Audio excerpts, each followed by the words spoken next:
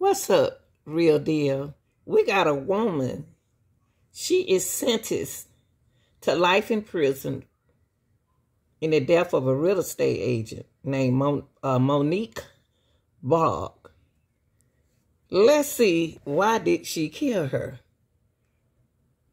This coming New Year's will mark 2 years since my daughter Monique Baugh was kidnapped and murdered. Wanda Williams Baugh has spent a lot of time in courtrooms over the last 2 years since her daughter Monique was murdered.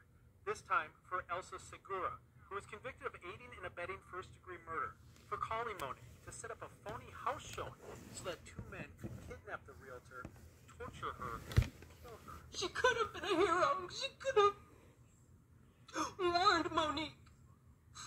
She could have warned her that showing was fake.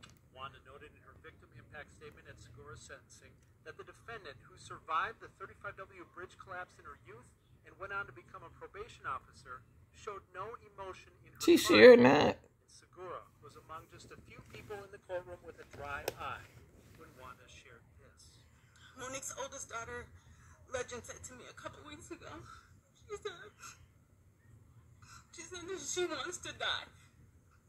Oh and my I said, God. no, baby, why would you say that? Mm. She said, because I want to see my mommy. That's right. Say it. And she said, you can bring me flowers. Hmm. And then I knew she was referring to the time that we bring Monique flowers to her grave. By law, Judge Peter Cahill had to give Sequra a life sentence, just like he gave the 2 men who actually killed Monique. But he added that Sequra deserves it. Because you could have stopped this from happening. That's right. So it is not an injustice. 3 defendants down. Now Monique's mom has 2 more trials yet to go. Elsa Sequra's boyfriend, Lyndon Wiggins, is set for trial in May. Police believe he orchestrated the plot to kidnap Monique to try to find her boyfriend, with whom Wiggins was feuding. The 4th defendant set for trial is Shantae Davis, the sister of one of the killers and girlfriend of the other. Back to you, Rita. That's sad. And y'all, the sad part about it, I remember I was telling y'all that they are going to go back in these trials from back in 2006 on up to 2017. They're going to go up to all of this happened in 2018. They still haven't had the trial, but the lady is sentenced to life in prison for setting up. She played a part of setting up Monique and her boyfriend. It's a whole lot of mess. This happened in manipulators. And she was the realtor. And it's sad, man. I said goodnight, and I love you to my daughter, Monique Baugh, for the last time. This is Monique, mother. She's so beautiful. An emotional statement from the mother of Monique Baugh, as 2 of her killers are sentenced to life in prison. Good evening, and thank you for joining us tonight. Sad. And I'm Amy Hockert. Monique, a Minneapolis realtor, was kidnapped and murdered after she was lured to a fake house showing in Maple Grove. Fox 9's Paul Bloom joins us live tonight. So, Paul, 2 of the men involved here will spend the rest of their lives in prison. Amy, those 2 men, Cedric Berry and Barry Davis, part of a much larger, frightening, and murderous conspiracy that really rocked Minneapolis some 20 months ago. And it's Minneapolis. And killed local realtor Monique Baugh. Now, all this time later, in that emotion-filled and tension-filled courtroom, you can tell the loss of Monique continues to weigh heavy on her family.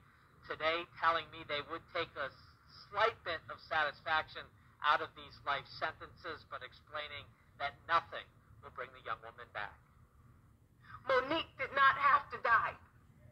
I didn't have to throw her out like she was garbage either. My baby was so precious to me.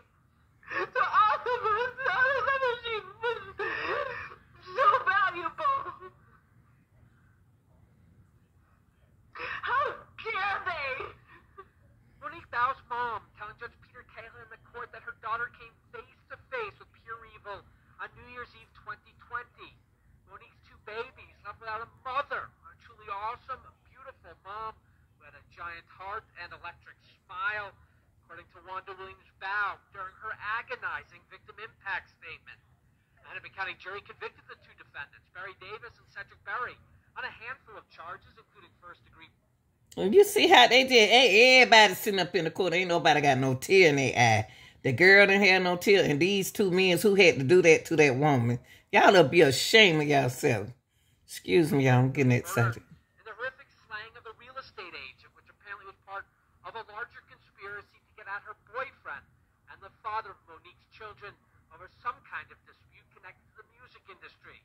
According to evidence presented at trial, Monique Baugh was lured to a bogus home showing, kidnapped in the back of a U-Haul truck, tortured, and then executed. Her body tossed out into a North Minneapolis back alley. And what happened was, since he was in the music thing, what happened was, allegedly, he didn't do right, and then they took his wife. This is sad. This was a setup. If I can't get you, I'm going to get you somebody you love. Oh, wow. Both men maintaining their innocence, even as Judge Cahill handed down sentences of life in prison without the possibility of release. And I also would just like to say sorry. Sorry. Something that I thought I would never say. But here I sit, a condemned man sitting in the same seat as Derek Chauvin, a man who killed someone in front of the world. And I'm about to receive life without parole for a few fingerprints. And they said, a few fingerprints they said were mine on some tape and some cell phones. And he's apologized, and he's not apologizing. And one other important point from the courtroom today, Judge Peter Cahill actually tacked on an additional 240 months, so 20 years on top of those life sentences. Woo. Those 20 years have to be served after the life sentences. Whoa. The reason Judge Cahill executed that sentence today, he said, in case the laws ever change, he never wants these two men ever getting out of prison. That's right.